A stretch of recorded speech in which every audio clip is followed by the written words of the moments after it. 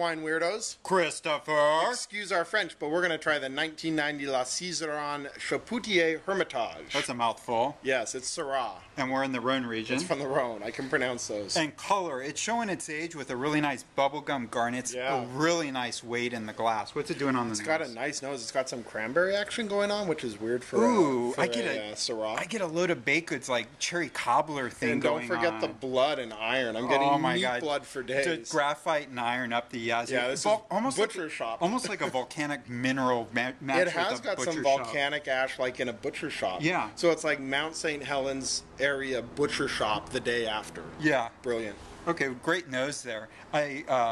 We've been evaluating this over the last hour and showing, on the palate, we're giving it some time, but its fruit was really present. It's tannin a little tighter, Leon. We're 2 hours in. Wow. What's it doing? It's extraordinary. It's got a lot of tobacco leaf up front. It's got a really grippy palate, making it hard to review right now.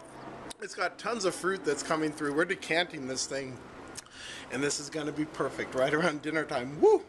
This is hard to talk about with the grip. It's grippy, but I'm loving the grip. The wine is so integrated, and the grip is present, but I don't think it's overbearing. I think the grip is mouth coating and allowing the fruit to absorb in, and all the nuances, all these subtle leather, hide, nut shells, floral actions, that volcanic mineral maybe action. even some forest floor. I'm getting like pork fat and beef blood at the same time. Yeah, I'm getting the blood. Not bacon, it's more finesse, it's pork blood. I don't know about you, but I'm pairing this with a burger at mess hall. Holy cow, that burger at mess hall?